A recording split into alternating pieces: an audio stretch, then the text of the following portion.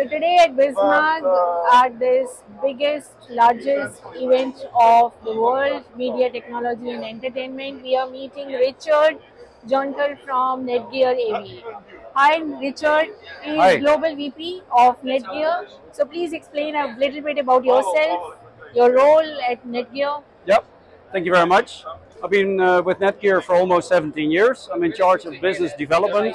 What I do is contact manufacturers in the audio-video space, integrators, distributors, and we try to improve what we do for them in terms of the product, our go-to-market strategy, and we build partnerships with the people that are here at the International Broadcast Convention with only one goal that we have is make video and audio networking easy. So that is the innovation that we bring here, and it's really about cementing partnerships, deeper personal relationships with all the people that are involved in the transition to video over IP. That's really the topic that we handle here. And what is this product? Seems very technical and very advanced.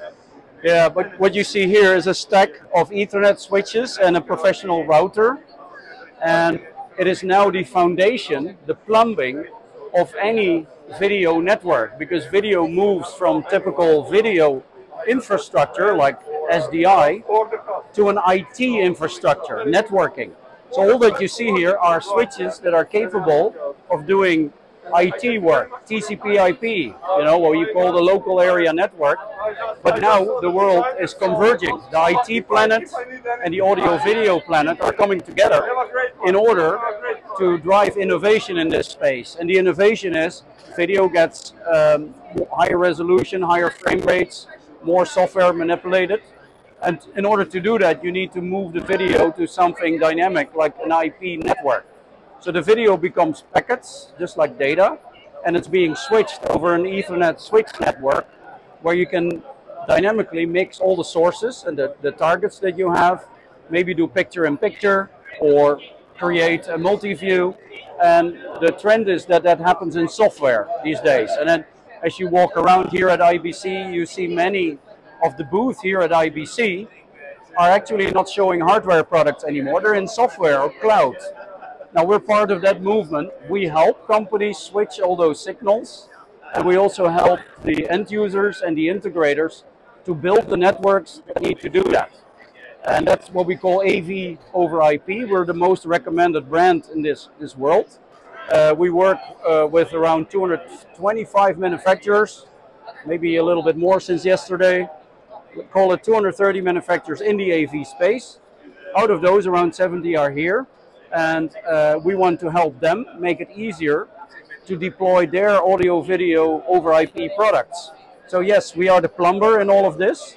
And just like when you are an architect of a beautiful home and you pick the bathroom, the jacuzzi, the sauna, the shower, all of that, you can make it as beautiful as you want, but it will only work when the plumbing is done right. And that's what we do. So we help when you as an architect are designing your audio-video network to put in the right components, to make the right design choices, to make sure it's fast enough to handle all these streams. And that's really what audio-video now has become. It's data on a network. So we come from a 27-year-old data background. We're relatively new to the audio-video space, but our expertise is highly appreciated by people that have video as an expertise. They don't want to bother with the network, they just want it to work. And that's what we guarantee. If you use our switches in an AV over IP deployment, we will guarantee that it works. We will not leave until it's all up and running. And it doesn't matter what kind of audio-video protocol you use, there are many. We work with all of them, and we secure the working and the reliability by testing and certifying with all the manufacturers here. So you could say it's a collaborative effort with the industry. Definitely exciting to see how fast this is now moving into a more software-defined, IT-centric business. So when you talk about the manufacturers, can you give us an idea about percentage? Are they based out of China or are they based of other countries as well? Yeah, you could say that much of the cloud and software technology comes from the United States. Okay. the silicon that's built in the switches, but also in all these audio video equipment that you see, often are American chip manufacturers, but then they're produced in Japan or in China or in Southeast Asia. And what we see is now that because cloud and software are available to everyone, that this is moving away from Silicon Valley more to other states. Well, we all know that particularly after the G20, that countries like India are making a formidable jump in that. Well, because let's be honest, most of the software in the world already comes from India. The innovation comes from India. The vast amount of headcount in the engineering community comes from India. So you can see a bit of a move there. That's one reason. The second reason is that broadcast is intended to send content to a whole bunch of people, right?